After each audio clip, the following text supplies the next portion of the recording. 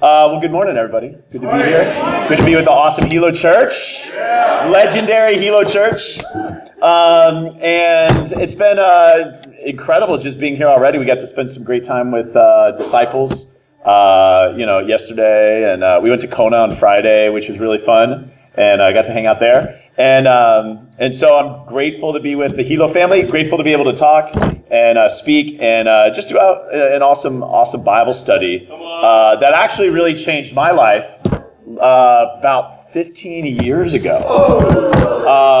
And it's called A Jealous God. Sounds pretty radical, huh? And let's get our Bibles out. Let's open up to Isaiah 9. Come on, bro. Come on, bro. Just jump right into it here. Isaiah chapter 9.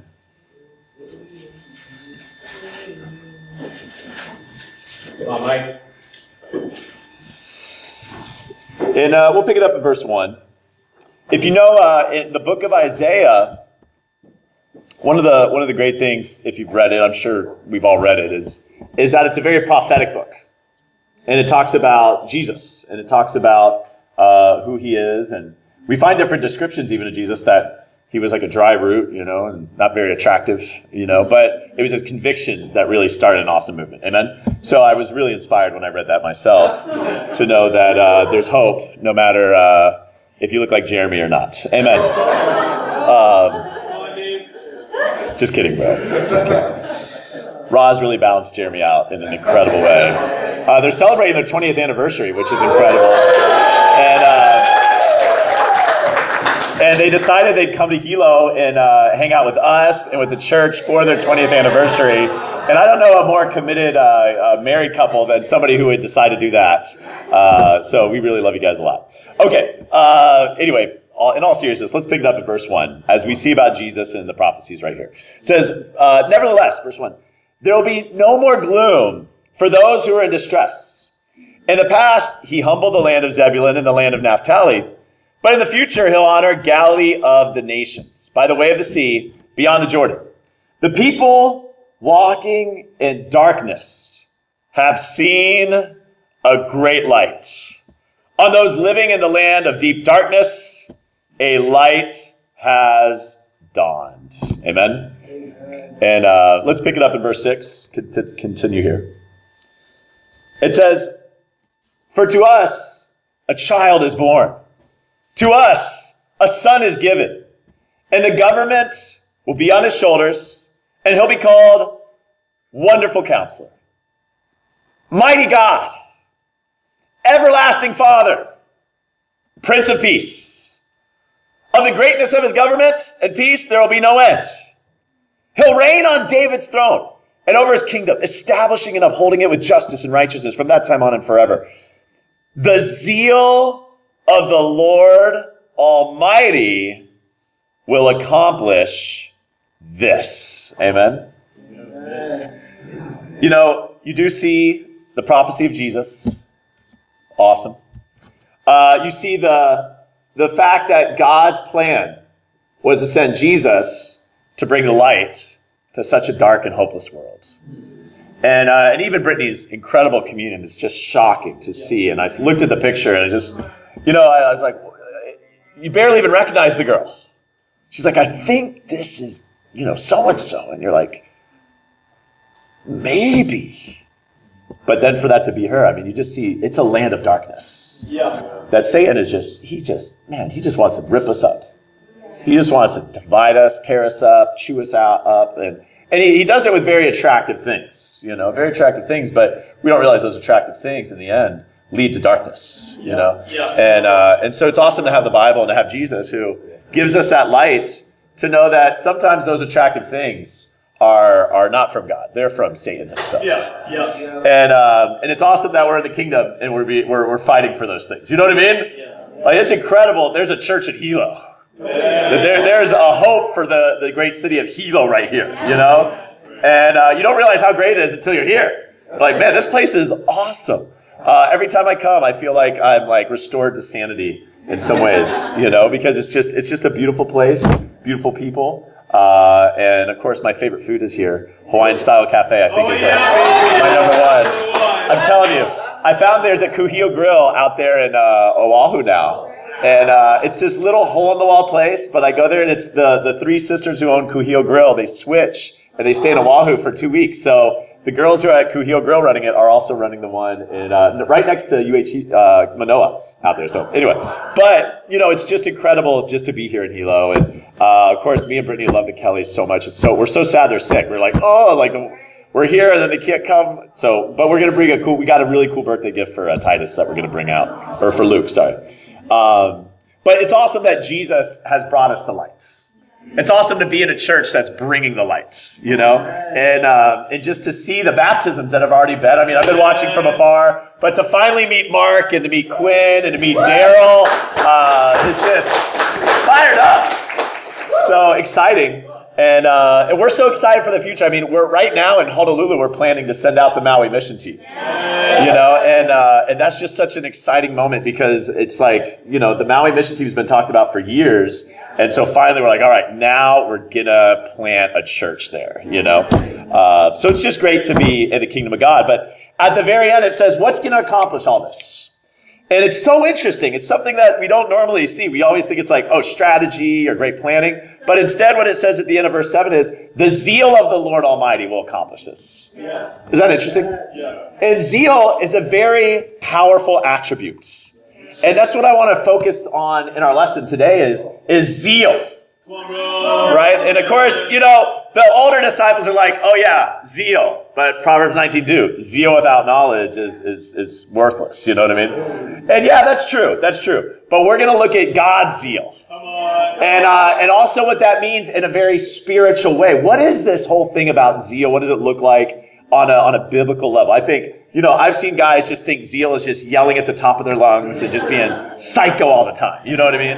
And maybe I thought that for a while too, and had to get discipled, maybe, possible. But zeal is an attribute, and zeal is an incredible thing, isn't it? Yes. Have you ever eaten food that you didn't like because somebody was zealous for it? Yeah. Isn't that crazy? Like somebody's zeal made you eat something disgusting. That's how powerful zeal is.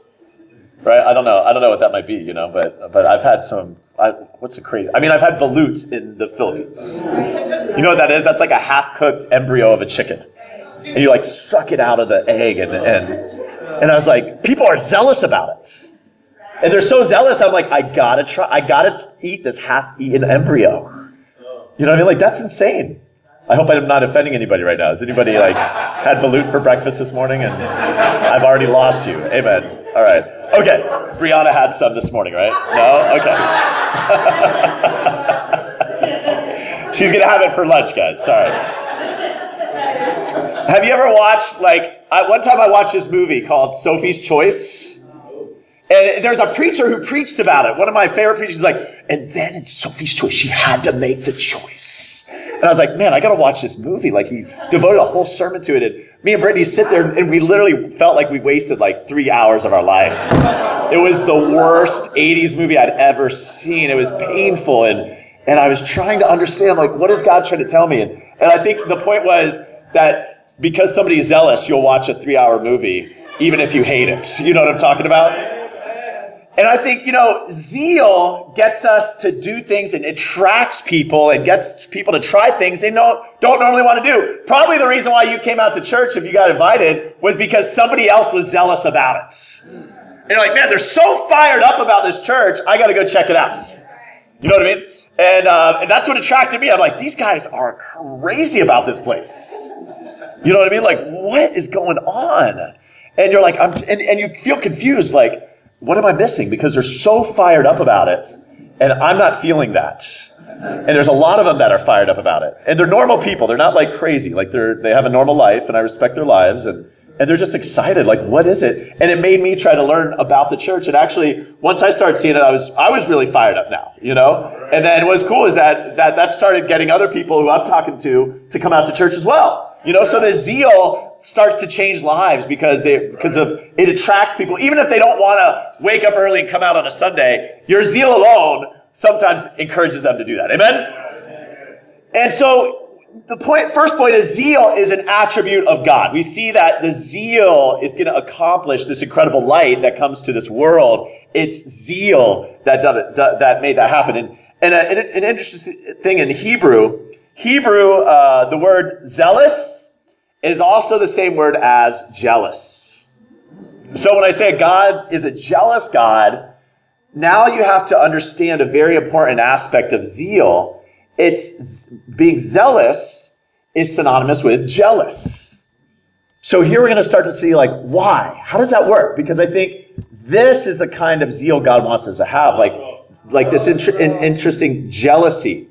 And so we'll see God, like it says in the Bible, God is a jealous God, which means a zealous God is also a jealous God. So let's look at why in Ezekiel chapter 16 right here. All right. Great. Preach. Come on, Mike. Let's go, Mike. Ezekiel 16. In verse 1. And we're going to pick this up, and what we're about to look at is a allegory of Israel, of God's people. And he's going to illustrate everything through a very graphic story right here. Verse 1. It says, "The word of the Lord came to me. Son of man, confront Jerusalem with her detestable practices.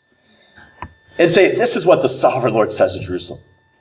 Your ancestry and birth were in the land of the Canaanites. Your father was an Amorite and your mother a Hittite." And so God's people, just to understand that background, they had a conquest of Canaan. And so we sing, like, sometimes, "To Canaan's land I'm on my way." Canaan was the promised land.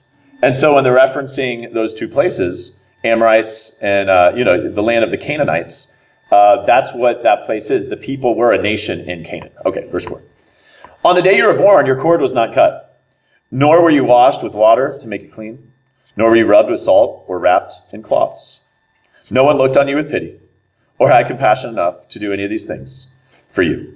Rather, you were thrown out into the open field, for on the day you were born, you were despised." Intense, huh? Yeah. So Israel, when they were coming about, they were a nation in slavery in Egypt. They went into the desert. Nobody cared about them. And so that's what God's saying. He says, nobody cared about you guys. Except what we'll see is God. Let's keep going. Verse 6. "Then I passed by you and saw you kicking about in your blood. And as you lay there in your blood, I said, you live.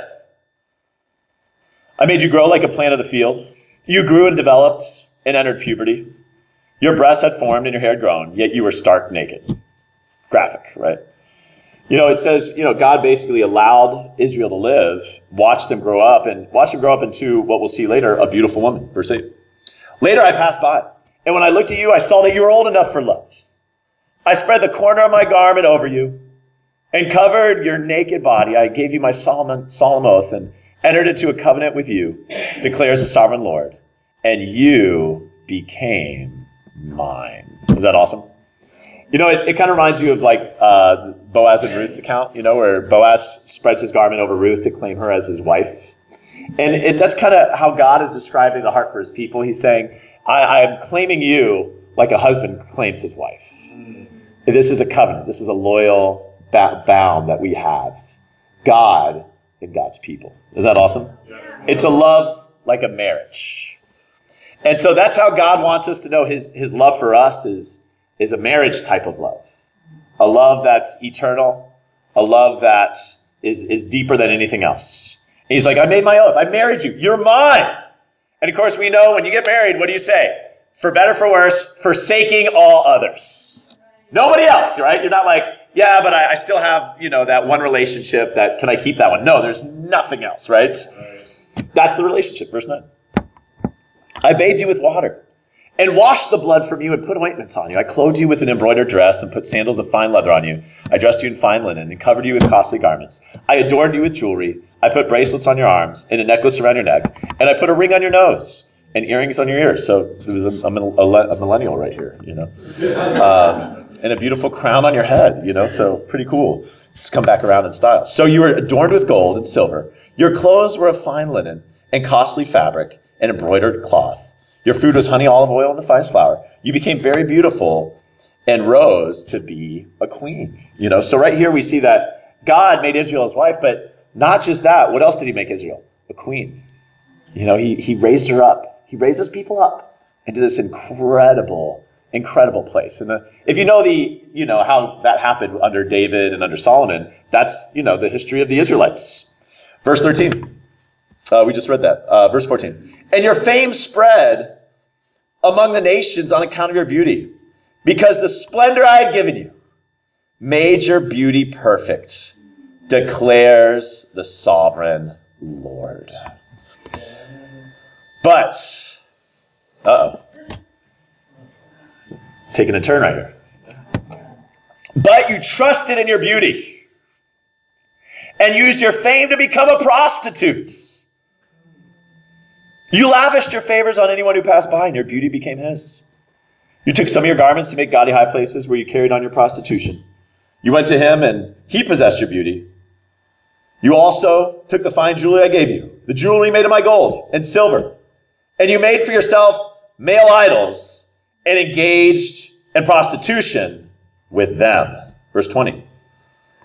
And you took your sons and daughters, whom you bore to me, and sacrificed them as food to the idols. Was your prostitution not enough? You slaughtered my children and sacrificed them to the idols. In all your detestable practices and your prostitution, you did not remember the days of your youth when you were naked and bare, kicking about in your blood.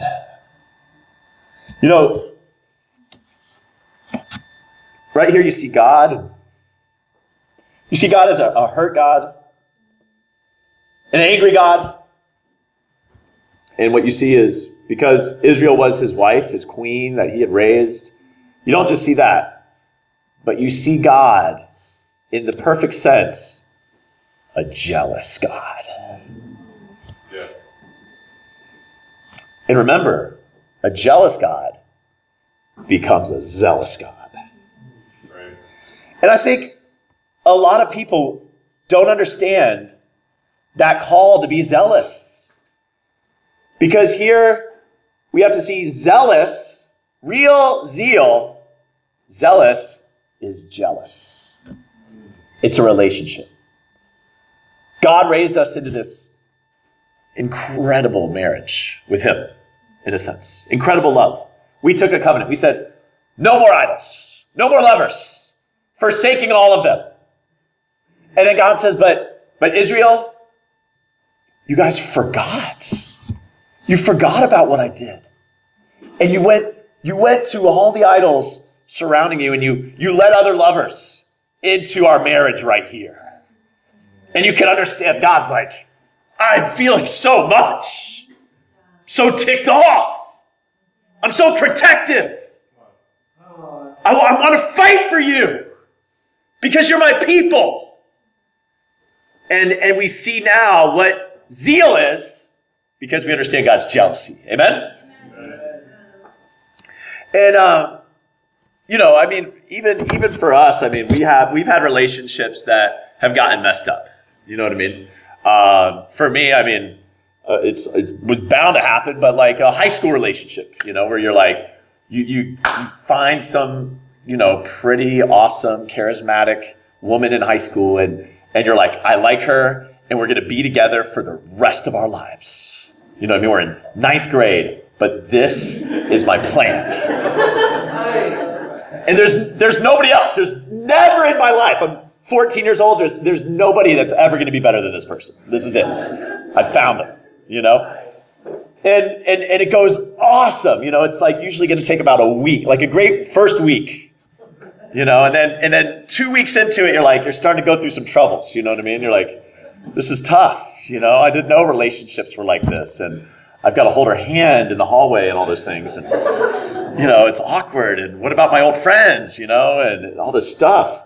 I have to sit with her on the bus. It's intense. I didn't count that cost.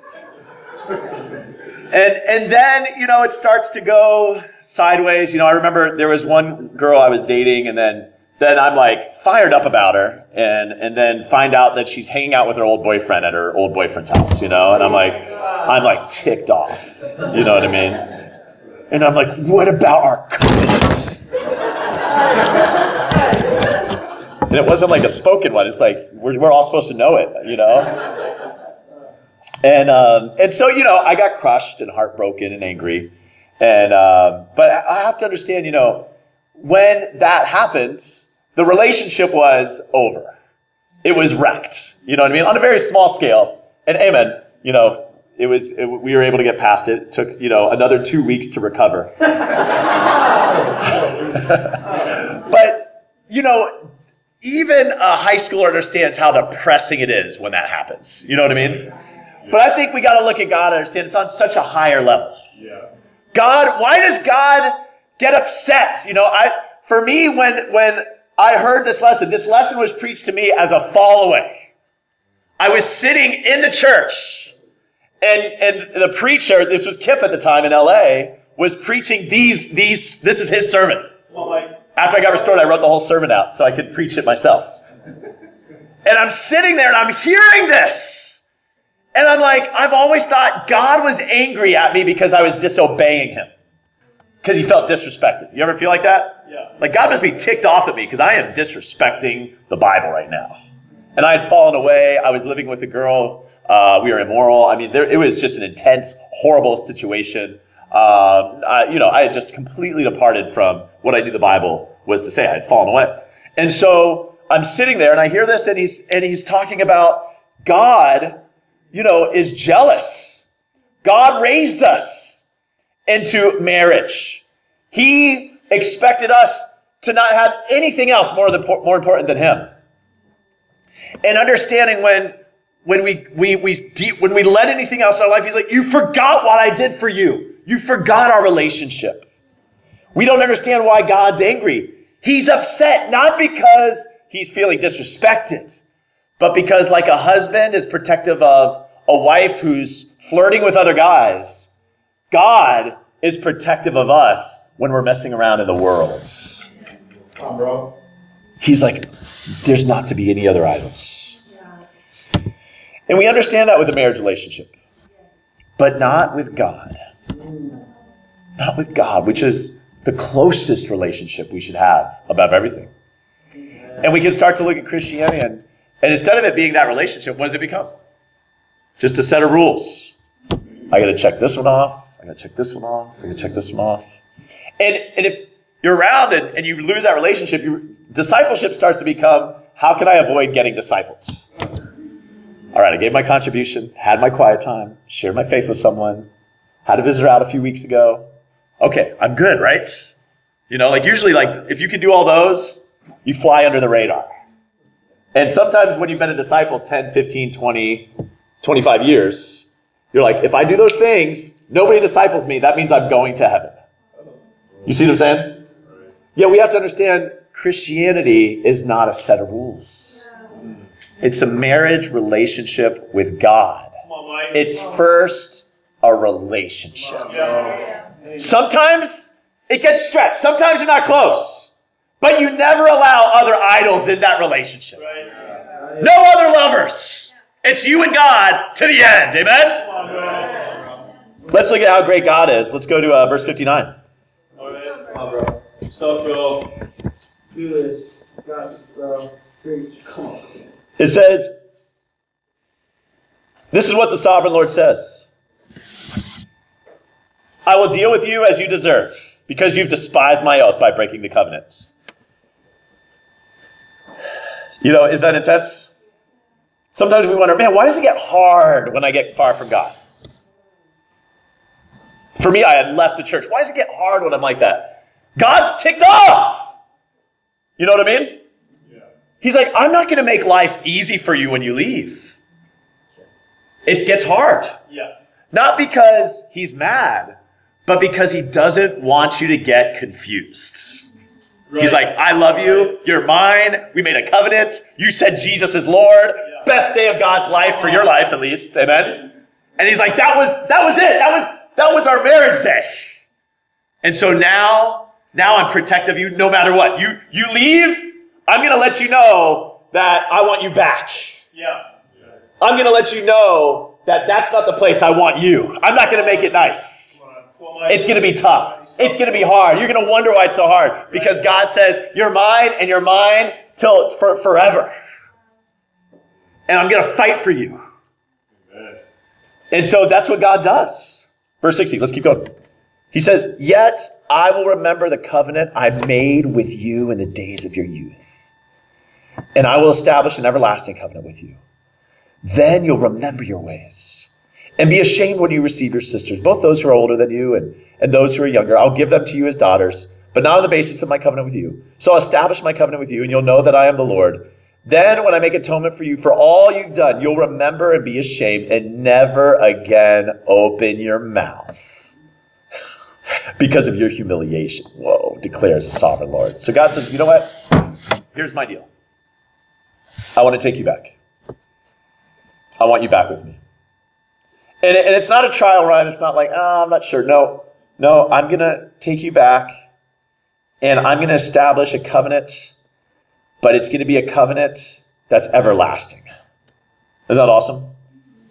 And he says, I'm going to show you so much love that you're just going to never, ever again say anything negative or bad about this life with me. Because you're going to know how much I love you. You're never going to grumble. You're never going to complain again. Is that amazing? Yeah. And so, when you understand that God is a zealous God means he's a jealous God, what does that mean? He doesn't want part. He's not interested in part of you. He's not interested in you just checking in on Sunday. God wants everything. Let's go. Yeah. He's like, I want every part of you. And he deserves it. He made us beautiful. He fixed us up. He gave us a purpose. A lot of us, we've experienced getting married in the kingdom. You know what I mean? Pretty awesome when you get to do that. And some of you haven't, but it's going to be great when you do. Amen? And, it's incredible to see this. I think for me, it was, I listened to that lesson when Kip preached that. And I left. And a few nights later, I went to a going away party for my girlfriend that I was dating. And I knew I wasn't a disciple, but I was still praying in the morning and talking to God. You know what I mean? And I was like, wow, what an interesting lesson. I always thought God was upset because I was disrespecting him. Now I realize God is a jealous God. And because I'm now living with my girlfriend and doing whatever I feel like doing as a fall away, God is ticked off because we used to have a relationship. That makes sense. It's very cerebral to me, right? I was like, oh, great insights, Kip. Thank you. And then I go to a going away party at a wine bar, and there's my girlfriend, and we're saying bye to all our employees, and then I'm hanging out with some friends, and I go and I'm walking to the bathroom or something, and then there's my girlfriend flirting with one of the coworkers, touching his head and his hair and all that. I'm like, get a little ticked off. You know what I mean? And I tell her, I'm like, stop touching this guy. This guy's known for hitting on girls, promiscuous, all that stuff. I'm like, stay away from that dude. She's like, oh, okay, sorry. So, cool. Everything's settled, going around. Hour later, I see her hiding on a side of the bar, flirting with him again and doing all this stuff. And I was ticked. I was mad. And I came up to her stop it. I'm sick of this. Stay away from him. You know what I mean? And then she's like, okay, sorry. And I was like, I'm out of here. And I lived an hour away. I'm like, I'm driving home right now. And so I just took off. She's like, well, can I still go hang out with them afterwards? And so I was like, whatever. I don't care. I'm going home. So I go home. It's super late, 2 a.m. And then I fall asleep, wake up. I'm alone at the house. She had stayed with whatever after party they had there. And I go to the beach where I'd been praying. And I just go and I'm praying on the rocks right at the ocean. And I'm just so angry. I just go to God. I'm like, Father, I was like, God, I feel so mad. I'm so jealous right now. And that's when it clicked. I'm praying about this girl I'm living with in sin, right? And how jealous I am that she would flirt with another guy. And I felt all this just confusion and anger and helplessness and hopelessness and how do I save it? Can't I save it? What's going to happen? And then that's when it clicked. That's exactly how God feels about me right now. Wow. And it wasn't in my head anymore. I was like, oh my gosh. And that was the moment. I was like, I am never, ever going to make God feel like this ever again. I can never do this to God. Come on, Mike. So like right there on that jetty, right with the waves coming, I was like, I'm never going to ever leave you ever again. I'm loyal to the end. So I go and have lunch with my girlfriend at the time when she gets back. And we sit down and say, hey, this is very, very tough. This is not easy. This is a huge sacrifice for me. But I need to let you know I'm no longer going to be living. We're not going to live together. I have to move out because I need to seek God. I need to make God number one. You know what I mean? I'm like, this is tough. And, I'm expecting her to say, yeah, this is very hard. I don't know how I'll handle it. What do I do? I mean, I'm going to lose you. This is crazy. Are you serious? That's what I'm expecting. I'm like, here we go. Here we go. And she looks at me and she says, well, Jesus sacrificed for you. You need to sacrifice for him. Wow.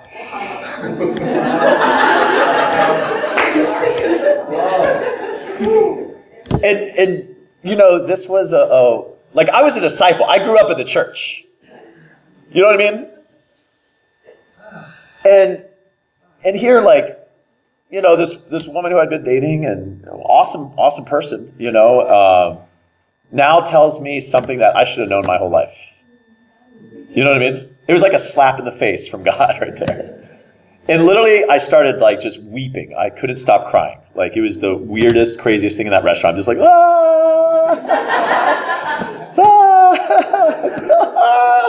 I'm just crying. And it was like the uppercut that I was like, you know what? She's right. Like there's no amount of sacrifice. Who am I to like go before the cross? And all of God's love for me, all of his sacrifice for me. And I'm like, hey God, this is really tough, but I'm going to move out of the apartment that I'm living with my girlfriend right now. You know what I mean? But that was my heart. I was like, I am so out of touch right here on sacrifice, And he literally, God shut my mouth. Like from there on out, I was like, I am ashamed and I'm never going to open my mouth again about the sacrifices I have to do for the love of God. You know what I mean? Like wherever you send me, whatever it is, whatever amount I got to give, whatever mission field you put me on, wherever I'm sent, whatever people, are discipling me or I'm discipling, there's never again will I open my mouth. I'm so grateful. Jesus sacrificed for me. I get to live for him now. I get to sacrifice for him. And that was, 17 years ago. And it was awesome. And I wouldn't be here today if it weren't for that lesson in that sermon. Amen? And so it was incredible. That's God's zeal for us. Now, let's put it into Jesus and see Jesus' zeal in John chapter 2.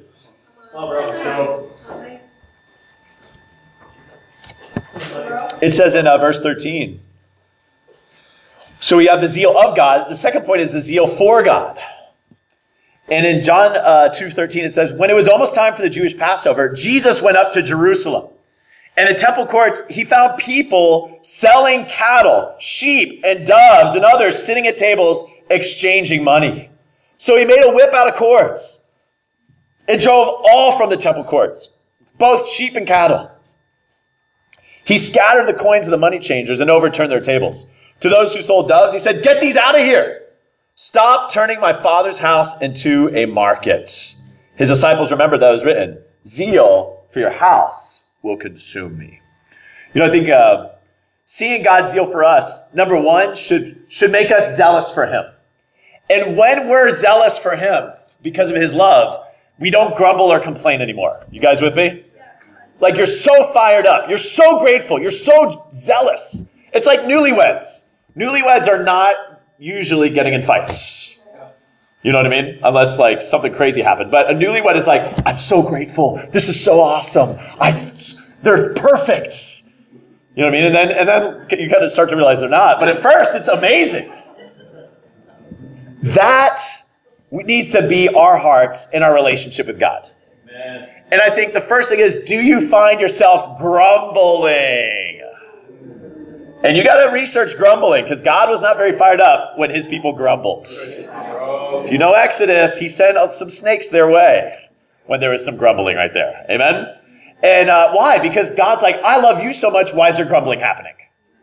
You know, also when you're fired up about God's zeal for us and we're also feeling that zeal, reciprocating it, there's no sacrifice that's too great. You know what I mean? Because he gave up Jesus on the cross. And when he gave up Jesus, it's like, what's too great for you? Even dying on a cross doesn't come close to God's son dying on a cross. If I were to die on a cross, I'm like, man, not even a big deal. That doesn't even come close to his sacrifice. Now, it'd be very painful. You know what I mean? It'd be crazy. But that kind of love is a love that when we're in touch with God's love, we have that heart for him. Amen? Amen. And so that's a huge one. Secondly, here we see Jesus fired up. He goes to the temple courts. He sees all the corruption in the temple. And what does he do? He's ticked off, and he's angry that these guys are corrupting it and they got their own agenda. And so he sits there and he makes a whip. And he puts it all together, and it's this whip. And of course, he's not freaking out in a fit of rage, but we see a heart of his premeditation. He overturns the tables. And it's interesting on the sidelines, some are like, is that sin? Is that okay? Like, I think Jesus went over the top right here. Can't we just be friends? Can't we just talk about this? Why do you have to flip over the tables, Jesus? But it's interesting. What do the disciples remember? They're like, Old Testament scripture, zeal for your house will consume me. That's Jesus fulfilling zeal right there. Isn't that incredible? Yeah. And I think, Jesus is like, he saw this, and we have to see zeal, Jesus being zealous, and Jesus being zealous were one and the same. He goes, and here's what zeal is. He goes inside the temple, sees the sin, and says, get this out of here. Is that incredible? Yeah. That's love for God. That's love for God's church. We're zealous for the church. And we're saying there should be no idols in the church. There should be no corruption in the church. We can't tolerate sin in the church. Why? Because we love God like Jesus loves God. Amen. We're fired up about his people. And so when we see it, we say, get this sin out of here. Amen? Amen. This was a man, Jesus, consumed with love. And I think that's where zeal and all of this comes from. It's zealous for God's church. Amen? Amen. Zealous for God's people. And he was consumed. He had nothing but God in his soul. He wanted to clean it out. And I think, for me, I wouldn't be here if it wasn't for my dad being zealous, right? Because like I shared, I was a fall away in Los Angeles at the time. And my dad, I had gone and visited him in Tampa, Florida in the former fellowship. And by this time, my sister had fallen away with her husband. My little brother had gone into the Marines and was no longer going to church and became atheist. And now my youngest brother, Joseph, was sneaking out in the middle of the night and going and partying with his friends in high school. And I'm a fallaway. And I go home to my dad and his church there in Tampa that had given up on discipling and had given up on the call of making disciples and calling everybody to follow Jesus' dream. And the church had become lukewarm. And so I go to my dad, I'm like, Dad, do you think Joseph's a disciple? He's like, yeah. And I'm like, Dad, he's not a disciple. And I'm a fallaway at the time. I'm a fallaway saying he's not a disciple. And I knew his life. I knew Joey because we were talking. He's my little brother. So my dad decides, I got to do something radical to save my family. And he moves from Tampa to Portland, where there's a church of sold-out disciples, right? In 2005, 2006. And I was like, cool, they're on the West Coast. So I rode my motorcycle up there to visit. And I was like, oh, this is awesome. And, this is like all the beginnings of the movement. And there's like all the leaders that you know of now, they're all in that little church. And they all looked really rough. It was pretty bad. Who am I to talk about, though? I had like this long hair, and I was wearing leather from the motorcycle, and people thought I was like a homeless guy, but I was, but no, I was Amen. I was Lance's son, I guess. Okay, so I get there, and so I go back. I'm like, cool, my parents are on the West Coast. This is nice. And then I find out they're moving to Los Angeles. And so my parents and Joseph and 42 people came down from LA, or from Portland, to go plant the church in LA. And the first thing I did was move as far as I could from the church. I was like, okay, I'm moving to Ventura right here, which is like an hour and a half away. Of course, Curtis and Morgan know Ventura pretty well. They led the church up there for a little while. And so I'm in Ventura, and that's where all that happened that I just shared about. And so it was amazing. My dad saw the church become lukewarm and decided, I got to get radical right here. And so he moved to Portland. And then, of course, I get restored in LA when they came down there. Joey was now helping me be a disciple, which was awesome. And then Joey gets sent out to go plant Brazil, goes and leads in Mexico. And for me, I finally started getting my act together, became the first teen leader in Los Angeles, which was pretty awesome. And the first guy I discipled was Darian Onakea, Rob and Berg's son. So I was quickly pulled into the Hawaiian way of thinking and realized how inconsiderate I had been for so long, because Rob and Berg let me know. And it was good. It was very good. Crazy stories. But then I get sent out to New York and Chicago, and then we plant San Francisco, and then we go back to New York, and then we go back to Chicago, and then we go to LA. And the whole time my dad's like, can I move to San Francisco? Can I move to New York? Maybe we should move to Chicago. And then we're in Minneapolis. He's like, let's go to Minneapolis with you guys. And every single time it would never work out. And so, I've kind of grown up with my dad always wanting to join wherever we're at, but just knowing he needs to build LA because they're such a powerful ministry couple. They've been around for so long. So guess what eventually happened is something awesome. But, in Kona, talking with Dennis and Corinna, they're like, we need help in Kona. We need support. What's going to happen? And so it's kind of like they've gotten missed. And so, it's on my heart, and it's been on Tim's heart, and the leadership in LA's heart, even Kip's heart. And so finally, there opens up a time where Joseph and his now wife, Magnolia, comes off of staff in LA, and we're like, what if they were to lead the Kona church? And so I was like, I'm not sure. We're going to have to talk to Dennis and Corinna. We're going to have to talk to David and Beth. Well, Tim's like, well, first I got to talk to your mom and dad because they're going to lose their son. And Magnolia is due in May 25th with her first baby. So this is insane, So Tim talks to my dad, and my dad says, no way they're about to have a baby. There's no way they could go to Kona unless we go with them. I should have seen it coming, But as Tim said, he's like, well, all right, let's try to make that happen, And we're like, whoa. So, I was like, this is crazy. We talked to Kip, talked to Jason, who's now leading LA. Kip was fired up. Tim was fired up. Jason was fired up. My parents are fired up. Joseph and Magnolia are fired up. And so finally we're talking to Dennis. Dennis and Corinna are excited for it. David and Beth are fired up. And so we're like, yes, let's make this happen. Is that awesome? And so for the first time, ever, my dad is leaving Los Angeles to come to the Big Island. Fired up. And so now, but Magnolia is going to have a baby May 25th. So what is she going to do? Have a baby and just sit around and try to move with a newborn? I was like, no. You guys got to get here before the baby's born.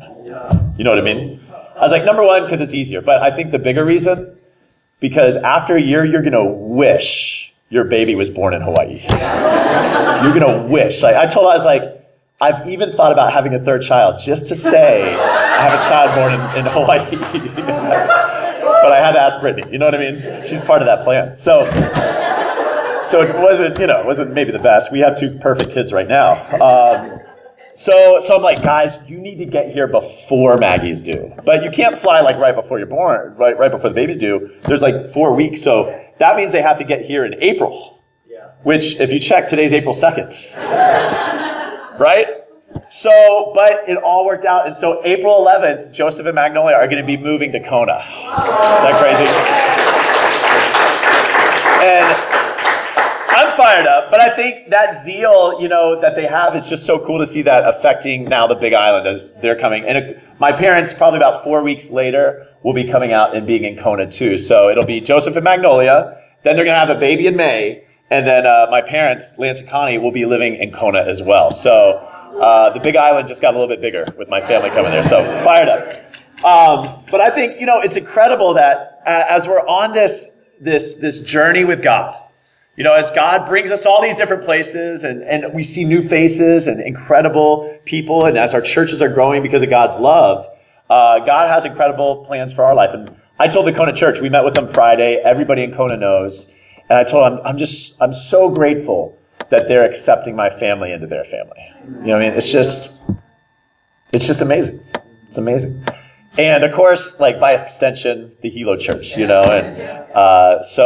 now instead of going to Long Beach for Thanksgiving, I come to the Big Island for Thanksgiving. So, and Christmas, I guess. So, really excited about that.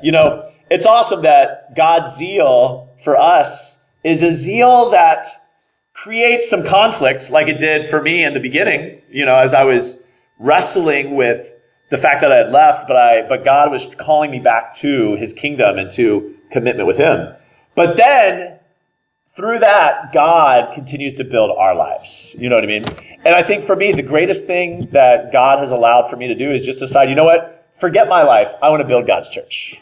Forget. I don't care if I, have to just live in a brother's household in the ghetto for the rest of my life, which I did for a long time. You know what I mean? And I was like, maybe this is God's plan for my life. I've lived in the ghetto in Brooklyn, New York City, in South Central LA, West Side Chicago. I've had cats living with me in my kitchen, and I didn't know where they were from. You know what I mean? They would, as soon as I walked in the kitchen, they'd hop out the window and go to the rest of their family. I've had SWAT teams raid my neighbors, pretty crazy stuff. But my other neighbor said, "Don't worry, I'm in a gang, I'm a blood, so you're safe with me." And I was like, "Thanks, man. Feel really good about that."